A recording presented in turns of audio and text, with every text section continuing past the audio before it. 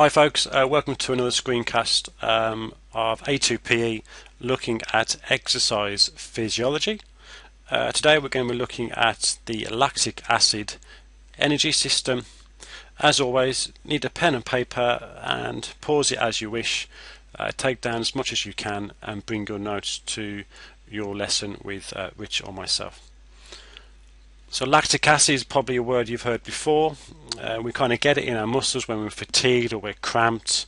You might kind of try and get lactic acid out of your muscles during a cool down.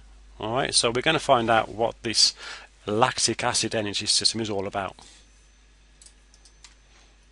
So just to refresh our memory, ATP is on the board, on the screen as you can see just now. Now we know that energy is released from our ATP when the final phosphate disappears.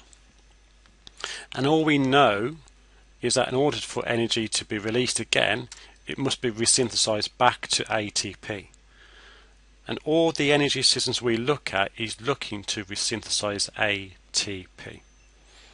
So we're going to look at how the lactic acid system releases energy to resynthesize ATP.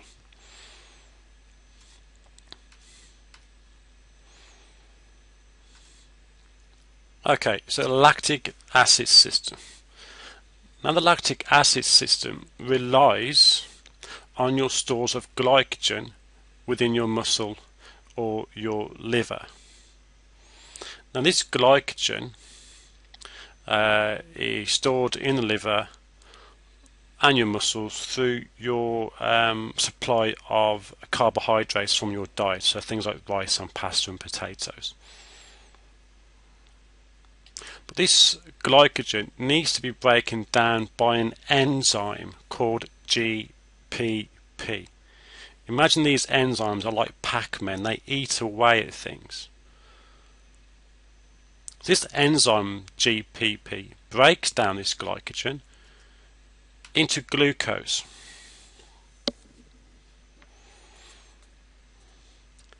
However, a big problem with the lactic acid system is that there isn't sufficient oxygen. And this glucose is broken down further because of this lack of oxygen by an enzyme called PFK.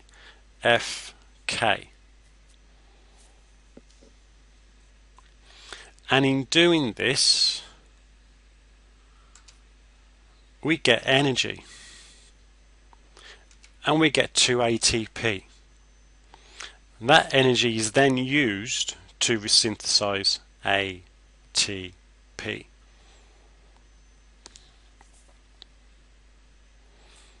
But that's not the end. Because of this insufficient oxygen, glucose is broken down by PFK into something called pyruvic acid.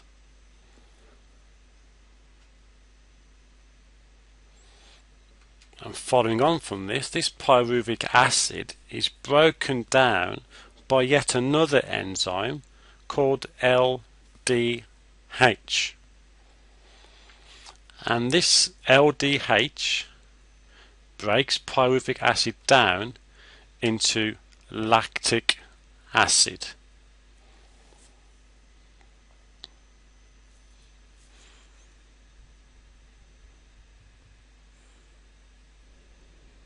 So, your enzymes are like Pac-Men, they eat away at things, they break things down. What is really important to remember, that lactic acid system is in the presence of insufficient oxygen. And that's why a byproduct of the system is lactic acid. It's sort of like a waste product. Okay, some key points of the lactic acid system for you to remember. The lactic acid system provides energy for ATP resynthesis from 10 seconds up to 3 minutes, mainly of anaerobic activity. So exercise without the need of oxygen. it uses glycogen as the main energy fuel to provide the energy to resynthesize ATP. It resynthesizes 2 ATP for every 1 mole of glucose. And your lactic acid energy system threshold will be met once you've created the 2 ATP. After this, we begin to use your aerobic energy system as the predominant energy system to resynthesize ATP, and that will be in the following screencast. Okay folks, that's kind of about it. There is more to it. Rich and I will go through the advantages and disadvantages in the lesson. Feel free to please read around the area, looking at sports which might be suited to lactic acid, and then we will kind of discuss in lessons. Alright, that's it for now, and as always, up the baggies.